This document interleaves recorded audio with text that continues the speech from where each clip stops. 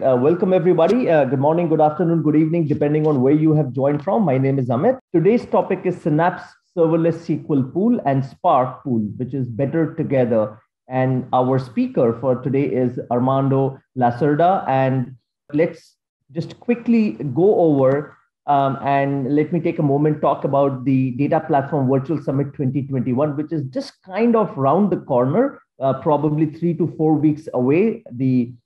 This mega event focused on Azure data analytics and AI is in the 7th edition. And there are some very interesting announcements that I wish to make for all of you. Announcement number one, this year, if you book the training class, you get the summit complimentary, which is you get all the sessions, live attendance, all the recordings of 120 sessions for the whole year streaming access. And you also get the training class content, live attendance and recording. So we have 15 classes that are lined up for you. There is a discount code which is only made available to you, which is SAVE20. And using that, you can save $20 on your cart value. So go ahead and choose your favorite class. We have 15 classes, as I said. We are covering a whole lot of technologies under Azure Data Stack, including machine learning, AI, data deployment, managed instance. We're talking about execution plans. The links are there in the chat window, so you can click and explore all the stuff. Power BI is there, big data cluster, performance tuning, DAX, Azure data pipeline implementation, PowerShell. We are also covering SQL developer stuff, etc. But I want to take a moment and focus on a special class because Armando is there with us.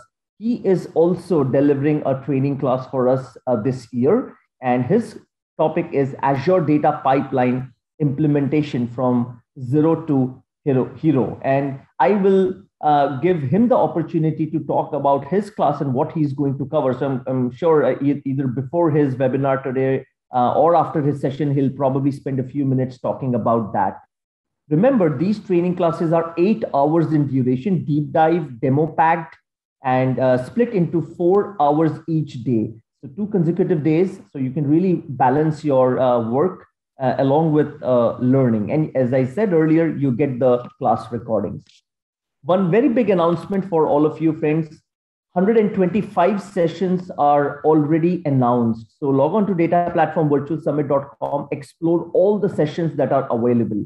And another big news for you, for a very limited time, maybe for next week or so, just few days, you can register for the summit absolutely complimentary. You don't need to book any training class. The complimentary registration will give you live attendance. So you can access the whole conference, but only live attendance. But when you book a training class, you also get the recordings of the summit content. So that's the difference. So completely up to you. If you just want to attend the conference live, that's free for you right now. We have opened up about 500 seats. So what we did is we upgraded our virtual platform capacity to host more folks from across the globe. So feel free and register yourself. All you need to do is go to dataplatformvirtualsummit.com. So this is something that you should immediately do after this webinar is over. And for us, content is king, and we have deep focus on these technology tracks. So take a look at the content as well.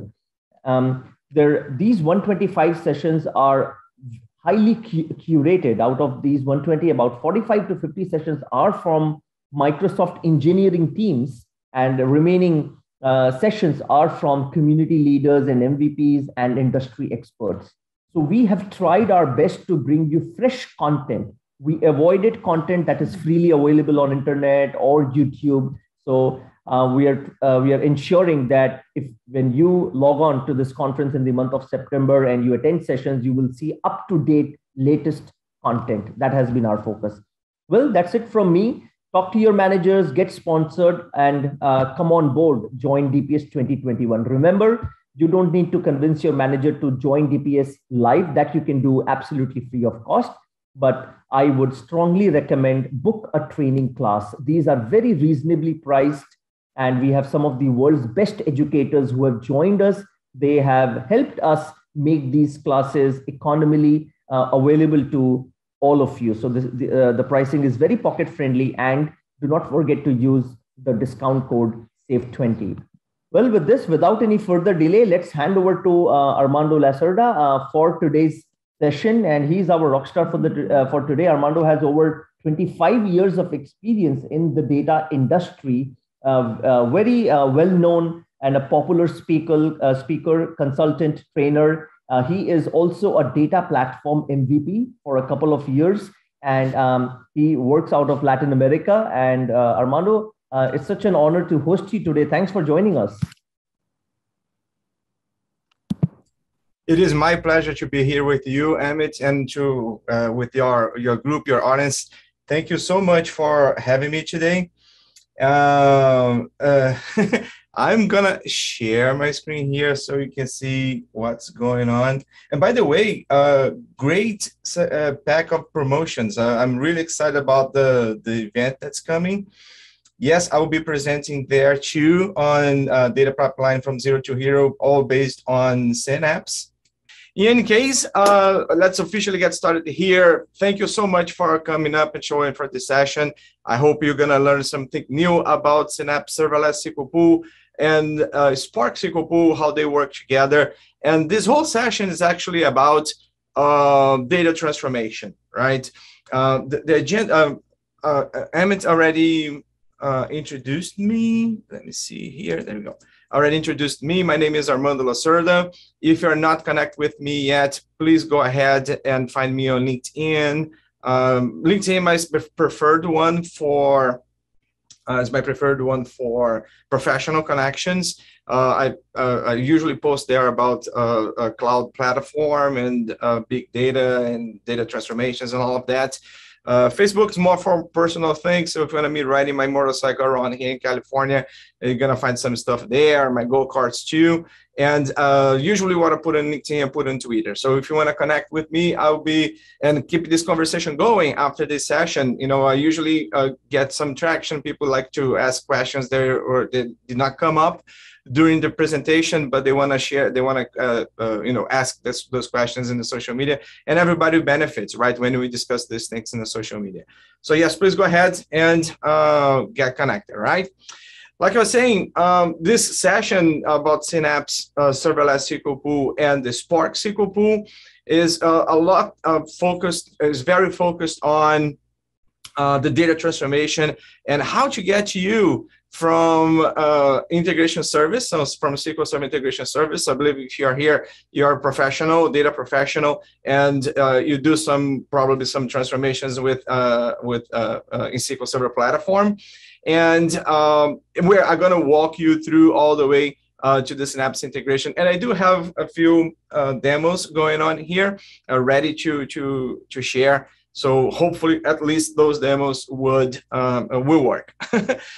All right, so yeah, in my case, I started working with databases like over 30 years ago down there in Brazil. I'm from Brazil, so this accent is Brazilian Portuguese accent.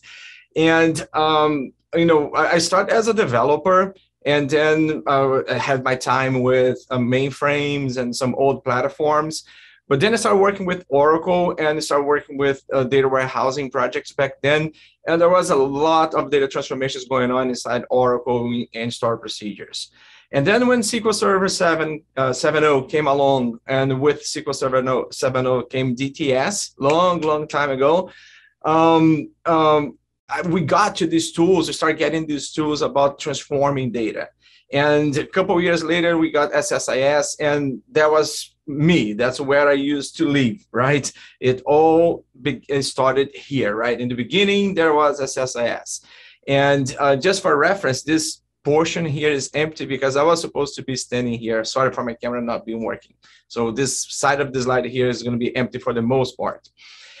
In any case, data transformation was done in SSIS for me. And, you know, I was happy there, you know, as data coming in, we create these things. I worked for over a decade doing data transformations and populating data warehouses, creating data warehouses. But as we move along, and that's where we are today, we see that the future is kind of cloudy for this kind of technology that follows along with integration service. These technologies of transforming data the way they were designed in the past, they lack some very important elements that the future, which I wrote that the future, but it's kind of the present today, is where we live today. I put together three important things that I find out that's important, that people should have in their mind when they're making their choices on how they're going to do data transformations, and why I like serverless SQL Pool and Spark so much. So the first element why the future is kind of a cloudy is because of the higher volume of data that we process today compared to what the old tools like SSIS were designed to work with. It's not just a distinct or disparate type of data sources. As you can see here, I put just three samples in here. It's some sort of a relational database, MySQL for the and Postgres for the open source side of things. Those things were well handled by SSIS and the other tools. They could push data, pull data from those things, and if needed, we could push also data from to those things. But the volume, as this amount of data, this type, not just the source, the variety of the source, but the amount of data coming from the sources start getting bigger and bigger, we get into the same situation all the time. It's taking too long to process that volume. And especially with the adoption of cloud computing and the cloud elements, one of the major elements that changed the game a lot is what we call the data lake. So if you're not there familiarized with these terms yet, just for your reference, and I have them here, going to show you in a second, the data lake is nothing else but a file system. And then you can compare to your shared folder, right? You have a file server on premise, and you share a folder in there, and you find your files in there. So in terms of utilization, us as people who connect and read data from those places, is just like reading from files from a file share. Actually, the service in Azure is actually called the file system because it creates a hierarchical file share, a hierarchical file system, I'd rather say. So it really looks like a file share, but it's way more than that. The technology that goes behind these things, the technology that supports a data lake, for instance, it's a piece of marvel.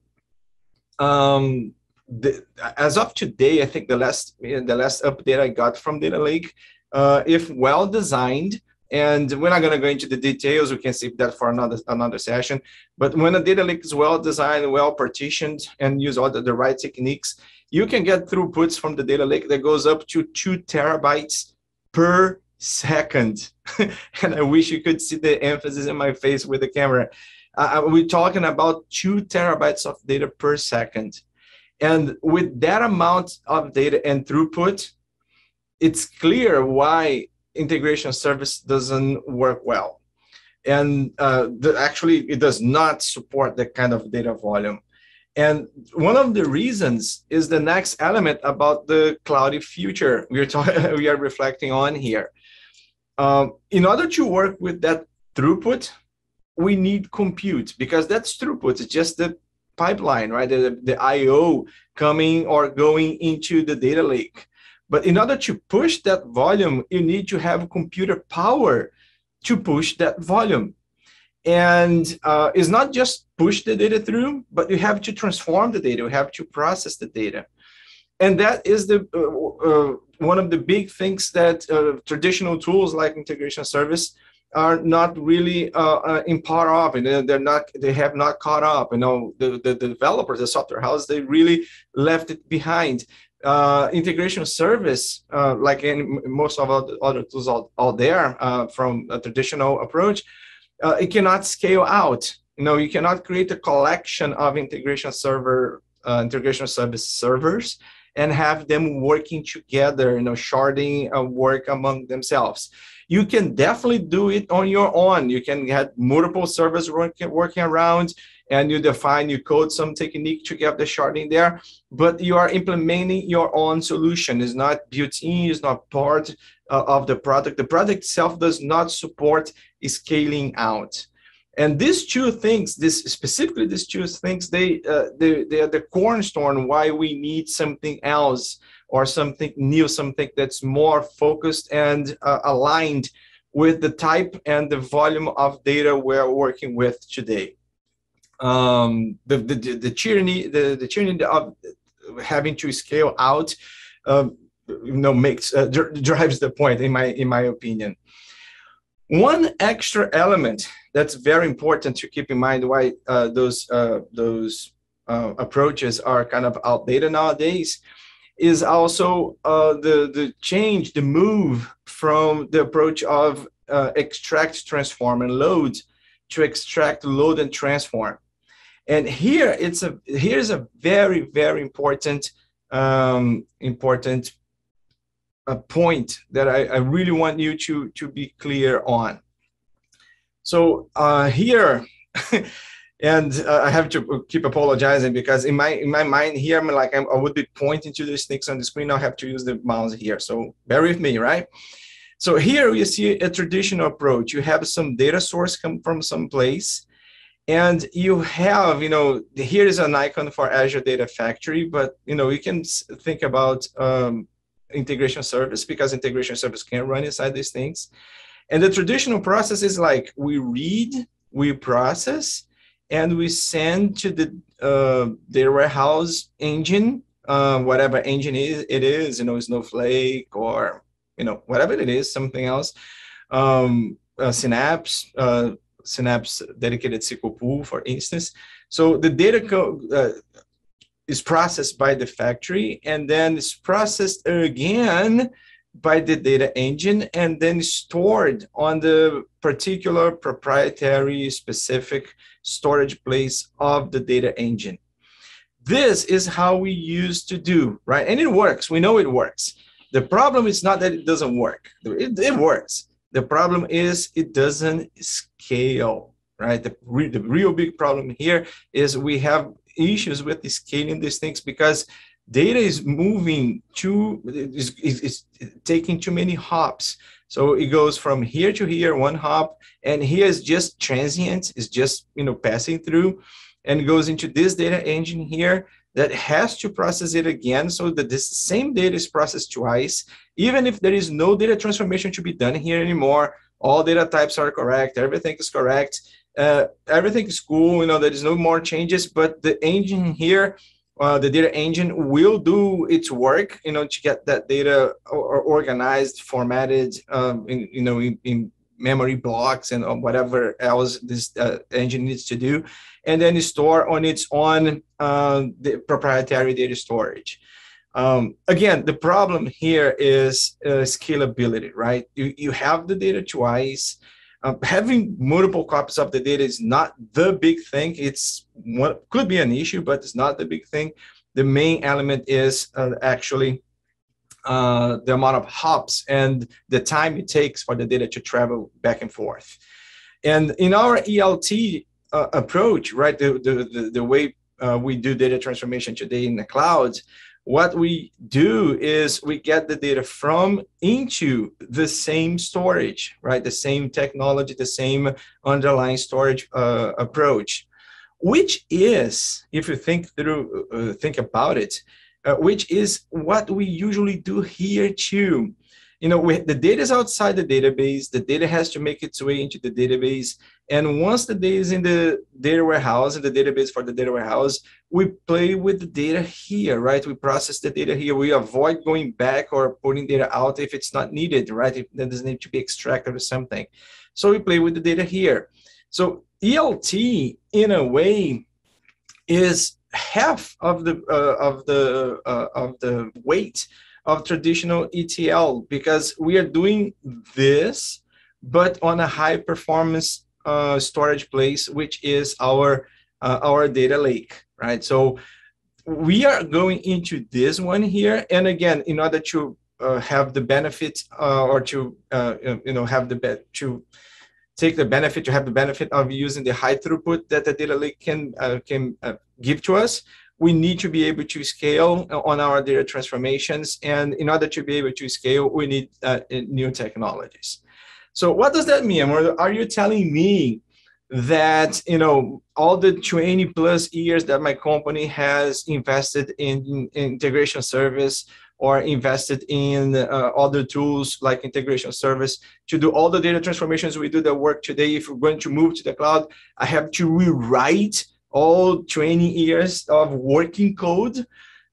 You know the saying, what they say, right? If it's not broken, don't fix. So if the thing is working in the platform, let's say integration service, and it's working and you're happy with the way it is, and you're just looking, going to the clouds, moving your data center to the cloud, this change, right? The change of platform, the change of the data processor is not really mandatory. You do not have to do that. Actually, in this next demo, in this first demo here, if you have not seen it yet, I'd like to show you. I have here a virtual machine that I prepared for this demo. And I'm looking around here for the virtual machine. Here it is. So let me take it out of here and move it to this screen. There we go. So for instance, let's say, you know, you are in an integration service shop, and you want to get your things to, analysis service. And okay, this is not my OBS. I was like, what's the OBS doing inside the virtual machine? No, this is my local machine. This is the virtual machine. So if I go in here and call data tools, in my case is running inside Visual Studio 2019. If I go ahead and say, you know what, I want to create a new project, and this new project is going to be on integration service. It is. And notice that now on the current version, I used to have just integration service project, but now I have integration service with Azure enabled, if you can see here, right? This second option here. And if I go for this one, I'm going to give it in a name, SSIS in Azure. Let's go for a name here. And you will see that I will have the option. See, he's already asking me here right now about, hey, you have chosen to run to create a package, to create an integration service project, and with packages, of course, inside. And you said you want to have it Azure enabled. So would you like to run your thing in Azure? So that question over there is just about that, right? Do you want to run your package, the package you're going to create in Azure? And here, I really needed to emphasize this one here, right? What it's doing, see, it's giving me the option for Data Factory, which will go into Data Factory in a second. But notice, you know, don't be fooled. I'm going to make it short. Don't be fooled. Don't be fooled by this. Your package will run in Azure and will run within a particular service called Azure Data Factory, but it still will not scale out. It will never get any faster or more robust than it already is on premise. Of course, if you get a larger virtual machine, it can get faster. So, you know, be careful with that statement I just mentioned.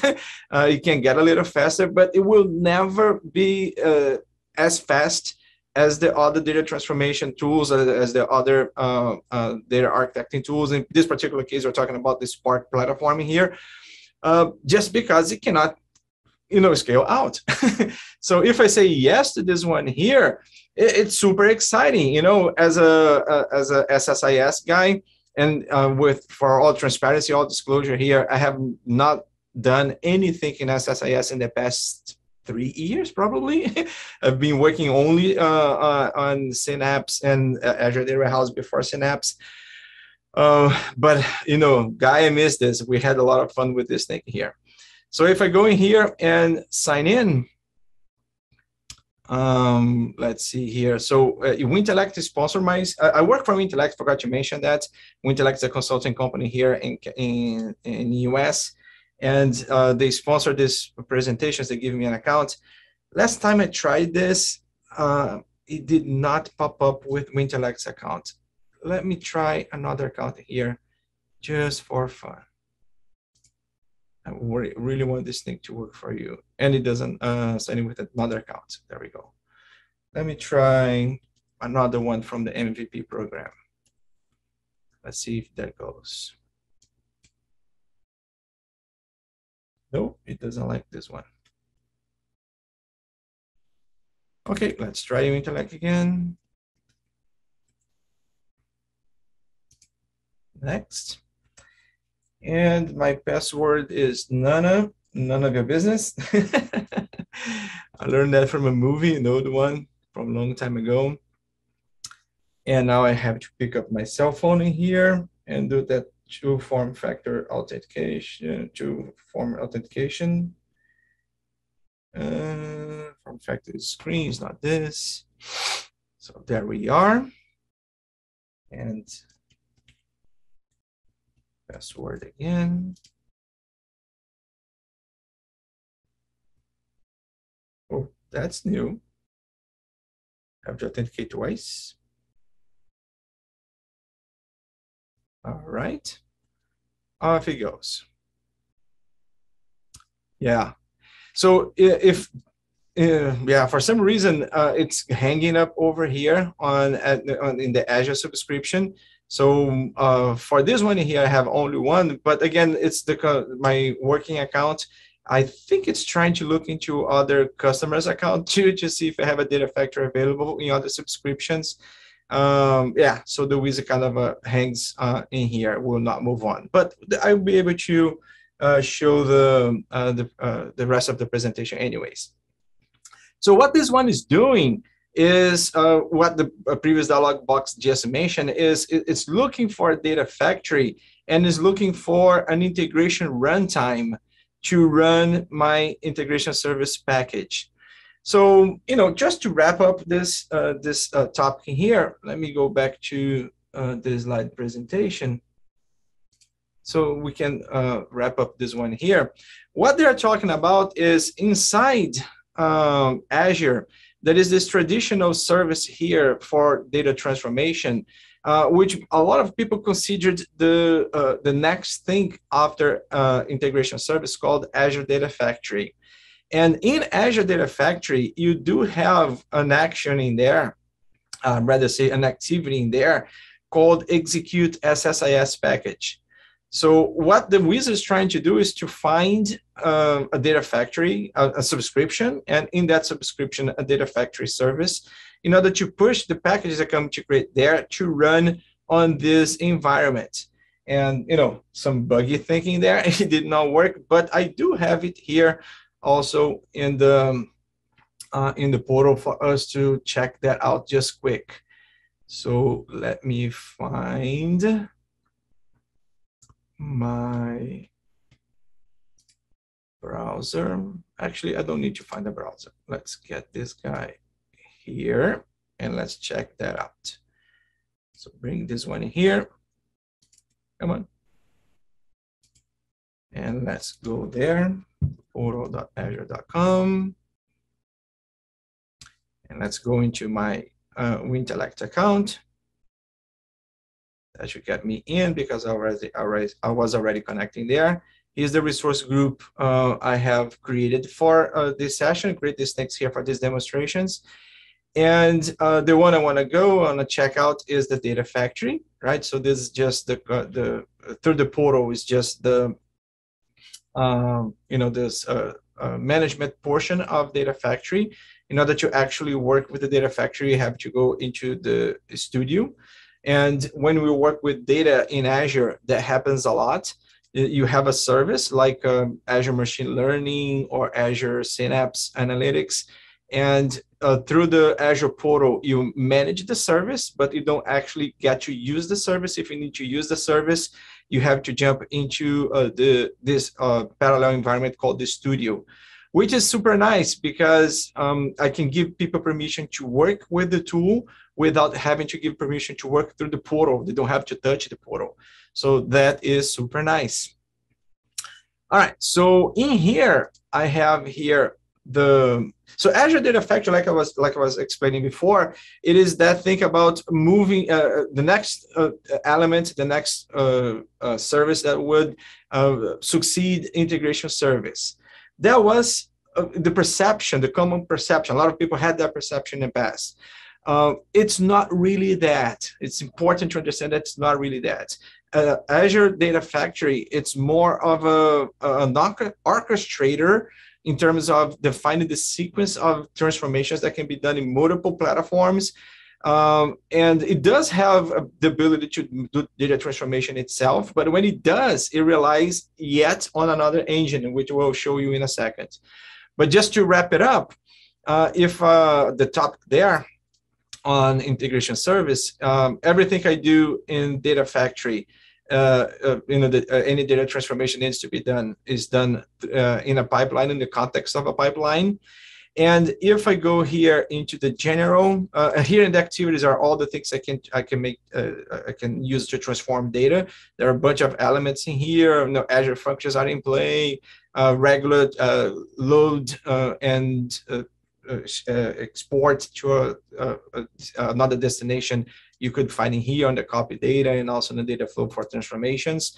And specifically to what we're talking about, you're going to find it here, series right here, execute SSIS package. So what the wizard was trying to do is is find Data Factory, ADF, and create a pipeline in ADF to put this guy here. And then you start setting up, and this, if you have any familiarity with integration service, this start looking familiar, right?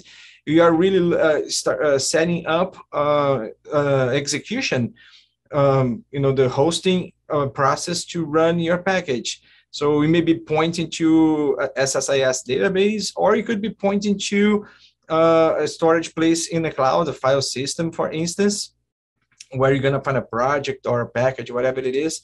And then you just point to the thing, where can I find your elements? Where can I find your packages? So your packages, all those 20 years of investment that your company has in integration service, can still run in the cloud, and you don't really have to put up a VM to run that. You can run from here. There are some gotchas in there, but you can run it from here. What I really need you to understand is, for things you have already created, you may use this one here. For any new development, you should avoid this one here, because this will not scale to the point people do business in the cloud today, right? So this will not scale. So what should I do? Well, what Data Factory actually does, right? Because when it gets to data transformations and data transformations in scale, what ends up really happening is cutting the story here kind of short, the de facto standard today about data transformations in the cloud are technologies based on the Apache Spark project. And the Apache Spark project, as you know, is from Databricks. They created this thing and made it public, open source. And there are many other companies out there who got that project and adapt in some way to run on-premise. Databricks itself does not run on-premises, only runs in the cloud. Now, what's really funny here is Databricks is a product from another software vendor. It's not from Microsoft, but Microsoft is super tied with them. They have team players on both the teams, both on Microsoft and in Databricks. There are Microsoft people in Databricks and backwards. They have very good close interface. But the most important thing here to keep in mind is Data Factory itself. It relies on Databricks when we do data transformations, not when we run integration service, right? So this thing here just thrown in here, like I said, it does not scale. If I need to do something on scale, then, if I go like for the data flow, for instance, if I bring in a data flow here, start defining transformations for the data flow, and some other elements there are around here. Databricks itself, in terms of code, right? If I decide to do my code on a particular language, I can also bring from here. And like I said, what Data Factory will do is orchestrate Databricks clusters, called here the runtime, integration runtimes, orchestrate clusters and have those clusters running, transforming your data.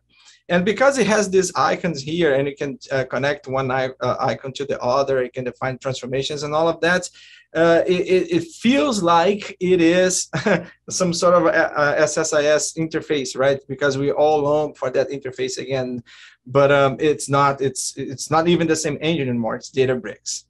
So with that in mind, let me go back here to the slide deck. So Data Factory, Azure Data Factory is an option for that. But again, when you do integration service in Data Factory, you are still doing this, which means you're still taking at least twice the time that would be needed if your work is straight into the data lake. So that previous screen that I've shown before is kind of the demo for this one here. So what we really need, and here's the core, right, the title for this, the title for this presentation. So what do we really need? See, one of the problems is, if you're following along here, if I'm not doing too fast, one of the problems here is you're bringing data in from multiple sources, perhaps even through Data Factory, you're putting in the lake, and you're using Databricks, either Databricks by itself or through Azure Data Factory, which under the hood use Databricks, and every click we do there, it converts to Databricks code, right? I think it's in Java they do. So the thinking here is we are processing the data like we have seen on ELT all the time. We extract and load in the data. But what about consumption? What happens when we go into consuming that data? You know, the data has been cleansed. It's ready, good to go. In Databricks world, they call, you know, the multiple stages, the bronze, the silver, and the gold stage of your data. And when it's ready to go, how do I consume these things? Because Databricks is not really designed to serve data like SQL Server is designed for, right? We connect to SQL Server and we do queries against SQL Server. On Databricks, and you know the Spark engines that are out there, their main goal is to do the data transformations, to do what SSIS would do, right? But in nested and way more, way faster, way more powerful. But they're not really designed to serve. Actually, if I bring here my browser back just quick, if you look for Azure Databricks SQL endpoint, there we go, Azure Databricks SQL endpoint, you see that there is a feature in Databricks that's coming up. Is still in public preview, which means it's not that stable, which means Microsoft is not going to have an SLA behind this thing. But what it does is exactly that. It creates a computing process behind the scenes that stays up, and it's like SQL Server. You know, you connect to the thing and you run a SQL query and it will send the data back. But this, you know, people are using, people are testing, but it's not how the product is designed to work today yet, right? What the product just consumes. So if I want to get Power BI, if I want to get my application to consume the data from here, I will either get something like the Databricks SQL endpoint up and running and pay premium price for that engine that will be process the data lake for me, or I will leverage the power of the actual application and the front end I'm using. Like if I do Power BI does have compute in the cloud called Power BI Premium. So we can leverage Power BI Premium to collect the data from the lake and show in Power BI.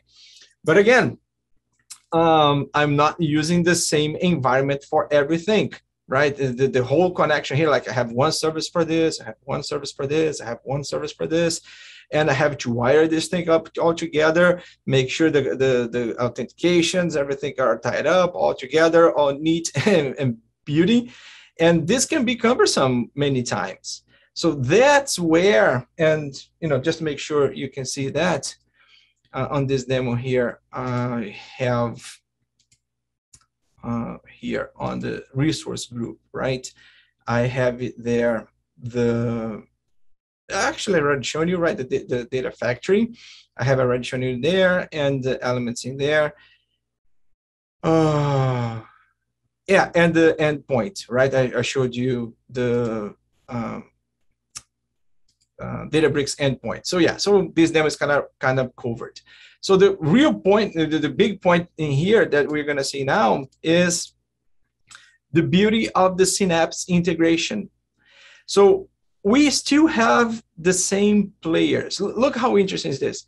Synapse workspace will bring you, for the most part, the exact same players. It will bring you a Spark data engine. Remember that Databricks is a Spark data engine, but it's a proprietary one. And there is a source, an open source project in Apache called Apache Sparks. Microsoft went out there, collected that project, and re-implemented it, right? It is their own tweaks to have it working in Azure for Synapse. So now you have competing technology. You have Databricks outside Synapse, and you have Apache Spark inside Synapse. It's called the Spark pool.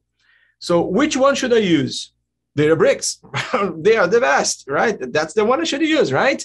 They are the best. They made the technology and they mastered the technology. So I should use them, right? Yeah, I think that's a strong point.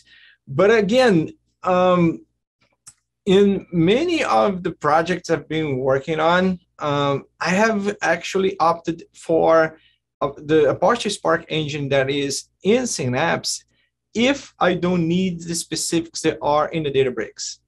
So, the Databricks has a very well-performing Delta Lake engine going on over there. And with the time travel and all those things. Those are great, awesome technology, super fast. But if I don't need it that fast or that bright, shiny element in there, I will more likely be looking into the Spark pool that is in Synapse than using Databricks. And why is that? Because of the integration with the already existing GA serverless SQL pool, which I presented here a few months past, right? A few months ago. It's probably in the recordings. If you want to go back in the recordings on YouTube, you're going to find the session here. But the benefit of the serverless SQL pool is I can use any SQL tool, SSMS, if I want to, Excel, if I want to, and I can issue queries, regular T-SQL queries.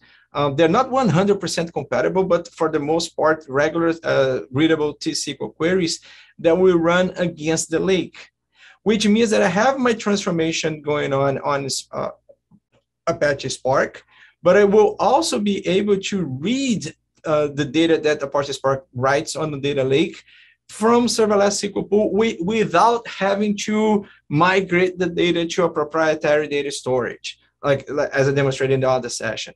So the integration between these two guys here are king. This thing here is a champion. The whole lake, the whole transformation, everything that happens on this side here becomes oblivious to my Power BI person who is just connecting to serverless SQL pool and bringing the data in. I'm not going to lie to you, full transparency here. The queries that are running here, they look alike, but they have some specific elements to them in order to work with serverless SQL pool. But they're way more clear than a Spark call, Scala notebook, if you're talking about people working with Power BI and familiar with SQL Server. So this whole thing here it works way better, and it's all integrated. the next demo here, I will jump in and show you the integration there. Before I go in there, I just want to highlight that, Azure Data Factory, Azure Data Factory is a Microsoft product. But under the hood, Azure Data Factory relies on Databricks. So even for Synapse, Microsoft decided not to rely on Azure Data Factory to do the same job, which is give you some sort of a graphic user interface to create transformation pipelines. And we'll, like Emmett mentioned earlier during the introductions, we have this class coming, 2 days, 4 hours, 8 hours total, on how to leverage these guys here, not just the pipeline, but the whole system, including the dedicated SQL pool that's not in the picture here. But so there is a pipeline here, but this one, unlike Azure Data Factory, it does not rely on Databricks. It relies on the Apache Spark pool, on this guy here. So some of the elements, you see that some of the elements that exist in ADF, you will not find in the pipeline or be slightly different on the Synapse pipeline. Let me show you that.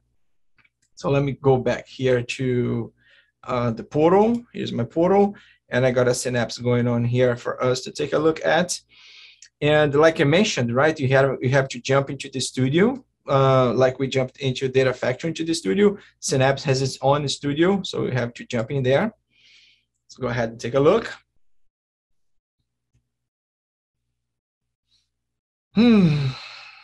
And this is one of the customers I used to work with. This project is over. Should not be showing this thing here. Oh, I see why. So sign out. And let's get back there. Click on you again. There we go. That should do it.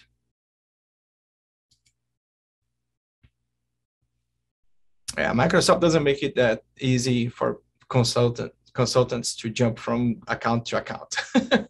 All right, so I'm back in my WinTelect account. Here we are.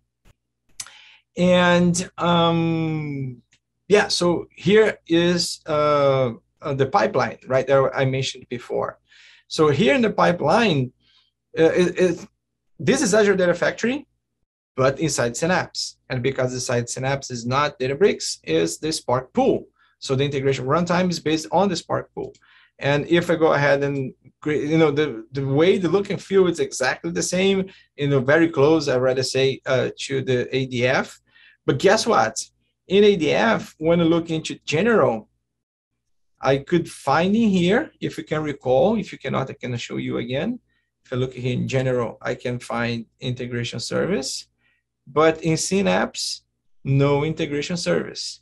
So just give you this glimpse in here so you can kind of see that you're really moving away from legacy elements and focusing on new things, right? New ways of doing the data transformation.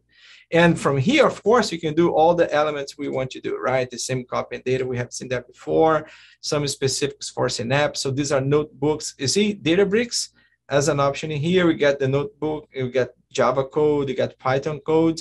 For Synapse, we also got a notebook for the Spark, the Spark engine, job definition for scheduling, SQL pool store procedures for that too, if you want to.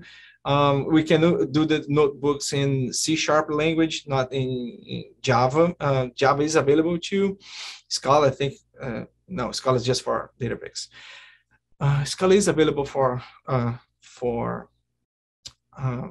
Spark pools too.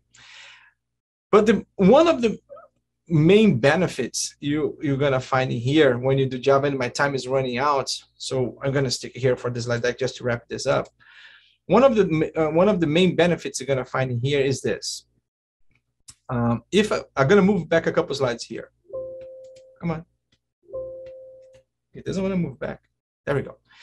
So if I'm in the data lake and I create Databricks objects like tables, data lake tables, or even database in Databricks.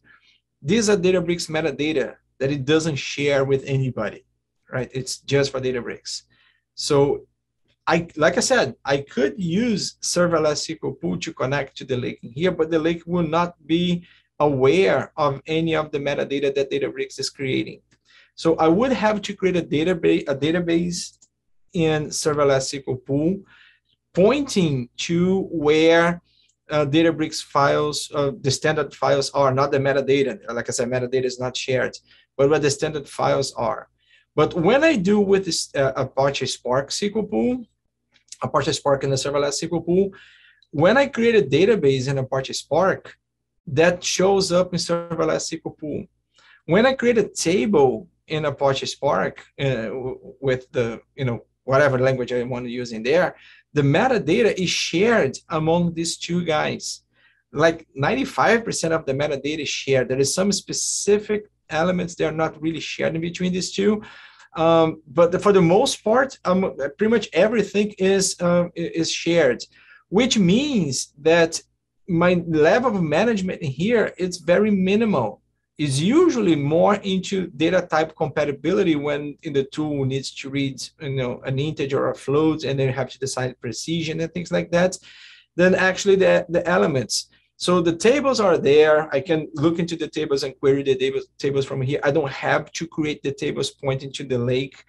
Like if the process of creating the gold version of my data through the Spark pool delivers, right? If I get the gold state in here, serverless SQL pool will just scale, because serverless SQL pool, and I recommend you, if you are interested to dive deep in serverless SQL pool, to take a look on the previous session we had here a couple months ago.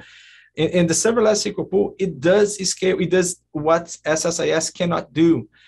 Inside serverless SQL pool, depending on the amount of data you are querying and your partitioning strategy in the lake, you will have multiple compute nodes, like a cluster of SQL data engine running behind the scenes, tapping the data into the lake with super high performance. And yeah, it's awesome. So that's why they're better together, right? Because serverless SQL pool cannot do data transformations. So if you want to do data transformations, you have to do with the pipeline or the Apache Spark. But if you do with the pipeline, you're going to lose the benefits of sharing metadata with serverless SQL pool. But if you do with Apache Spark, you do share that metadata. The drawback in here is you will lose the graphic user interface, drag and drop icons and connecting arrows, but you will have the notebook in there to write your code on. And that's pretty much it. With that in mind, I would like to, again, apologize because I got some technical issues and my camera decided not to work today. It's a shame. Sorry about that. But with all of those things we have just seen, what are your questions? Armando, I would request you to just very briefly, please talk about your pre-con that you are doing, the training class at DPS. Just a few minutes, and then we'll jump over to the question. Sure, my pleasure. Yeah, so it's exactly what the title says. We will be creating these pipelines I've been talking about here from ground zero, right? We're going to use some Microsoft data sets that they make available, but we're going to do that in volume. So we're going to blow up the regional data like in 100 times to get some terabytes of data flying around. And we're going to get from the first steps on how to wire up the whole thing together and get the first data moving through, kind of not really transformed, and then start diving into in every step, in every layer of the data transformations and what can be done in each one of them with exercises, with hands-on for all of them. We'll be very, very focused on Synapse. So, people love Databricks, but this session is not going to be about Databricks. It's going to be Synapse and the Apache Spark and what can be done and what cannot be done in that environment, and all the integrations with the dedicated SQL pool, which we have not spoke about today. and also serverless SQL pool, which is a great addition to the platform. And the consumption layer will be, of course, Power BI. We'll see how the whole thing works together. And by the end of the workshop, I expect the people that will be there, they will have a very good hands-on and know their way to get the job done when it comes to transform data in the cloud. So friends, yes, if you're keen, go out, book your seat for Armando's class, and do not forget to use the discount code SAVE20. And remember, even if you're not interested in the training class, absolutely no problem. DPS 2021 right now is free. We have a few seats that we have opened up. So just go ahead and book your seat for the summit. With this, I will hand over to Satya to take up questions. Yeah, there is a question from Sibia. Do you have to provision Databricks for ADF? Yes, but not in the same way. Let me show you that. So in Data Factory, here's Data Factory. We have these things in Data Factory called the integration runtime. And here is the tab where we see the integration runtime. So this integration runtime here is Databricks. You know, what's happening under the hood in there is Databricks doing the work. So you're not going to your question, Savio, you're not going to Databricks, you're not creating a cluster in Databricks and presenting to Data Factory. You're actually coming here, and from here you are tuning, either creating or tuning your integration runtimes and defining what's going to be the processing capacity of your runtime. So like this one here is just up and running. It's not really doing anything because I'm just monitoring from here. So if I go here into integration runtime, I have some information about this guy. But if I go here, say I want to create a new one, Azure self-hosted integration runtime, and come on. And in here, West US for the elements, and here it's the computing power, right? What would be, how big would the cluster be, right? So we can define it from here. So doing this thing here, I'm defining what Azure Data Factory calls integration runtime. That will define the capacity of the computing power of any notebook I want to run. I associate to this guy here. And under the hood, this thing is a Databricks cluster. Good question. Thank you for that one. Yeah, there is a question from Swanand. Is it recommended to write code in ADF or Databricks for transformations now that ADF has made data flow transformations available too? Is there any performance impact or cost impact of either strategy? All right, that's a complex question. Very good one. But there are a lot of questions in this question. So let's try to break it apart. Performance impact. So comparing drag and drop, click, drag and drop, and your code, you have more flexibility in your code. So is that an opportunity that your code would run faster than the code that ADF or the Synapse Spark Pool pipeline, actually the Synapse pipeline creates? Probably, right? I mean, it would depend on your expertise on doing the code yourself. The code that's generated under the hood by ADF or Synapse pipeline is not bad. You know, for the most part, they work super cool. They work super fast. There are situations when they don't do the right thing, but for the most part, they work pretty nice. So writing your own code could be, but not necessarily will always be, right? If that's a good answer for you. In terms of cost is something that you really have to delve in, right? You have to look into the cluster. How, if you compare the cost of the integration runtime and the Spark pool itself in Synapse and the Databricks one,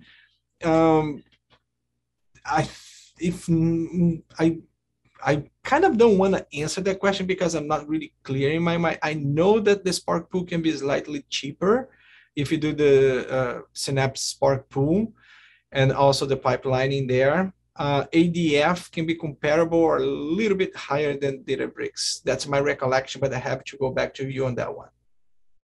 Yeah. There is a question from Dan Hess. Is Synapse integration cheaper then? Maybe he was referring to an earlier slide where you are comparing Synapse integration and ADF, something like that. It's slightly cheaper, yeah, because with Azure Databricks, you do have to pay Databricks for their work, and the Spark pool belongs to Microsoft, so the license model is different. So the price is a little bit less expensive on the Synapse side. But again, you have to be very careful when you talk about price and cost.